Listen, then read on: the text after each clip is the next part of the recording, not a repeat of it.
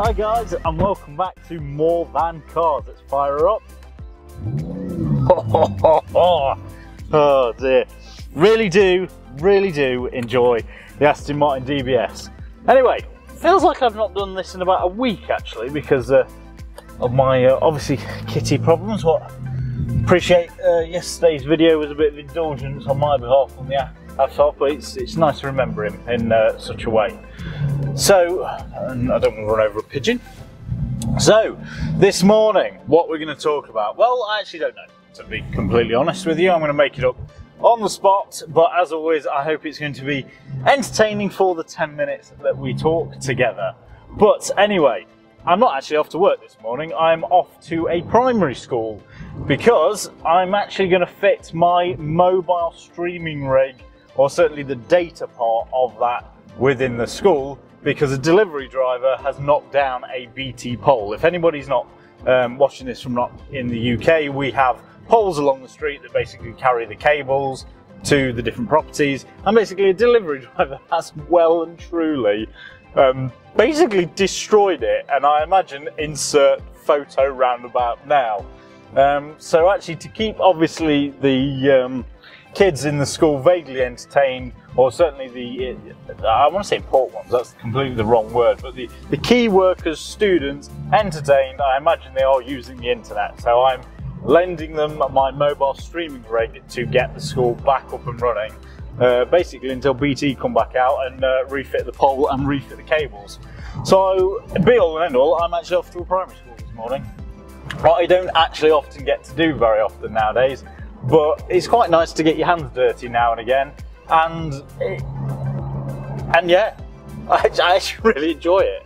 As I've alluded to in many of my videos, I've come from the technical background and kind of grown up, and the higher and higher you get up in business, shall we say, the less and less actual work you seem to do. You seem to have more meetings and conversations than anything else, and I genuinely enjoy the technical side of IT. So yeah, I mean, this completely non-car related topic, but there is a important bit of my video today. So this is actually probably going out more or less, well, it's Monday now, so it's normally, and this might go out on Thursday, I imagine. So you'll have to excuse me, this is Monday when I'm filming this. We've just had, obviously, the UK announcement about lockdown and what basically this means. So effectively, from my understanding and everything I've read this morning, because obviously each time they make an announcement it affects how effectively we operate as a business, but my understanding is basically everyone can go back to work, apart from kind of the entertainment industry, so like pubs and things like that aren't allowed to go to work anymore, but everyone else is allowed to go back to work, is my understanding, or how I've interpreted it, long as you follow the social distance guidelines. And you are now, from Wednesday, allowed to travel for non-work purposes, even though you're still not meant to meet up with family members, or you're still not meant to meet up with family members. What I think is a little baffling. Surely you can meet up with family members if you abide by the 2 metre separation rule. But I believe that is actually the case, but they've said not to meet up with family members because they don't want people sat in the same household. But to meet up in a park 2 metres apart following social guidelines is okay. So that leads me on to the big so. That does mean technically I can go for a drive. And that also means I can potentially meet up with people who are on a drive, or indeed go film a drive. So I am obviously gonna, this is Monday, bear in mind I've done a little research last night of what papers were about. I imagine we'll get greater clarity throughout the week, but fingers crossed this is looking actually quite good, because I should be able to go do some filming and go do some actual decent filming. Now obviously there's a big caveat around this. I am doing my daily drive to work videos still, but on the weekends I should actually be able to produce something a little bit more entertaining than staring at my face or staring at a white outside, because I imagine the contrast on that camera is still not doing particularly brilliantly. And that's, as obviously a lot of you asked, oh, can we have some drive-by shots and things like that? Absolutely, but clearly during lockdown I'm not going to be plonking cameras on the outside of cars that can fall off. And they do fall off, as if you saw a video I did, ages ago. Bear in mind I'm still learning. This is my complete hobby, and this is why I'm hoping a lot of you are enjoying this, because it's a journey for me and hopefully a journey for you, and that's why I did that video basically reintroducing the channel and the whole point around the channel. A is the little introduction on the channel page, but basically to encourage you to subscribe. Do subscribe if you haven't already. You know, I want to get as many of you involved in Project 2, and the more I talk about Project 2, the more excited I get. Just the prospect of you lot playing on my sim, I think, is going to be, for me, thoroughly enjoyable. I will get a lot of pleasure actually out of seeing in my buildings a couple of my simulators, you guys racing each other, and probably beating me. I mean, I am producing another sim racing video because I've started playing, is it Assetto Corsa?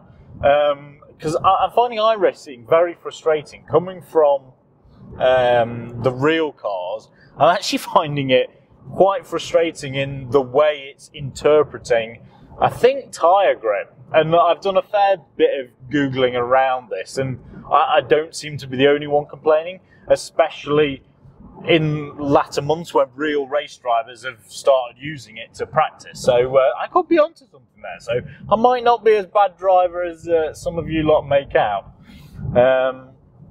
So yeah, that's a separate video. I don't know how we got onto that topic, but yeah.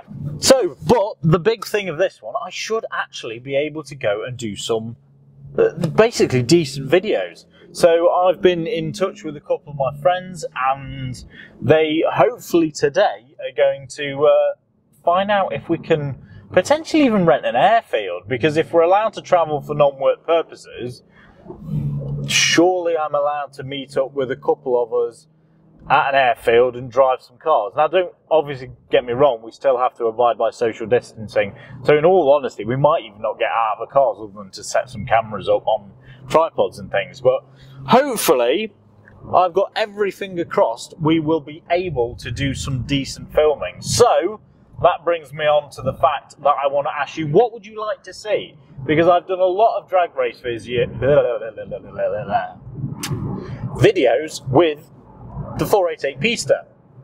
Now obviously that in theory should win everything.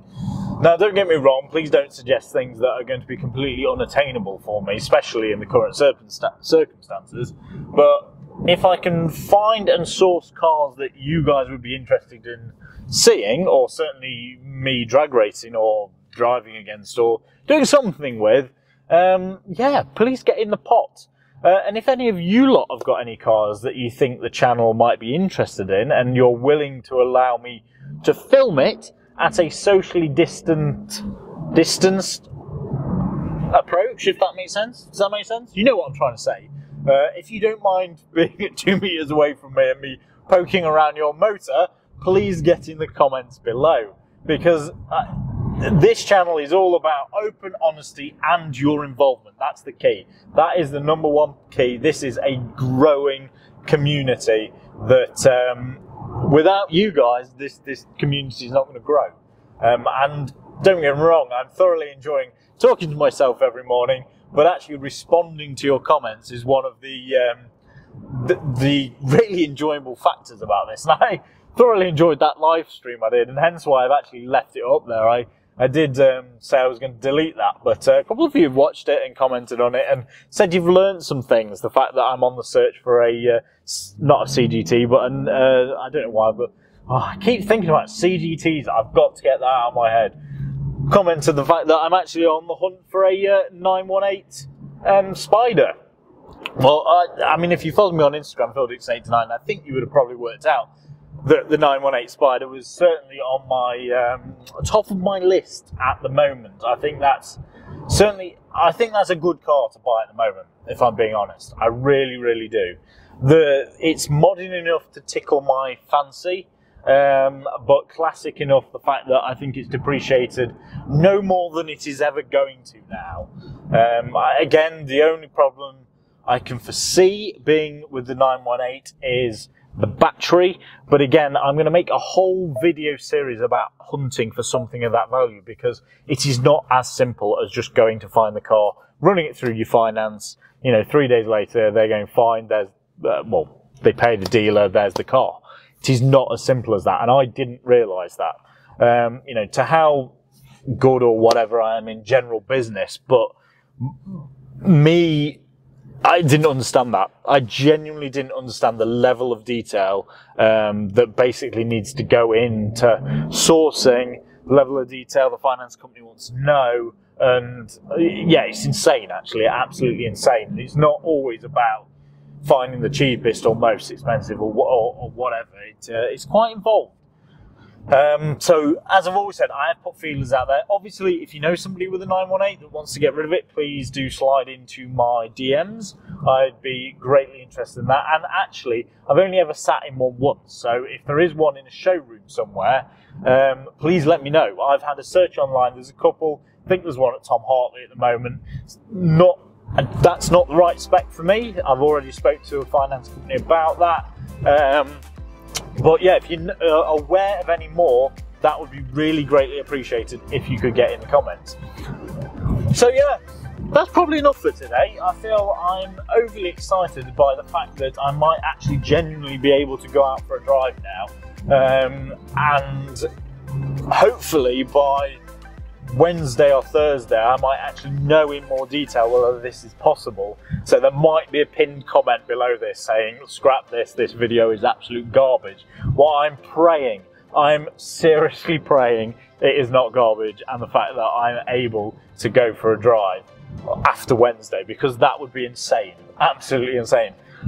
As I've said, I think in the video that went out last night, so Sunday, some garages are starting to open up a little bit more. I didn't mean open up to the public in the sense you can go and wander around. I'm really missing that, actually. The social aspect of buying these cars and the relationships you build up with the people selling you them, I am genuinely actually missing. But they are opening up in terms of service. This is now booked in for a service and to look at the exhaust on it, because I think the tips are starting to rust. I'm not sure if I've done a photo of that, but that might be a video in the next couple of days. But yeah, so I'm really excited, basically, over the moon, the fact that we might actually be getting out of lockdown. So on that note, I'm going to say thank you ever so much for watching, guys. Really hope you're doing well. Take care, and I'll see you again for plenty more videos to come. Bye bye, guys. See you later.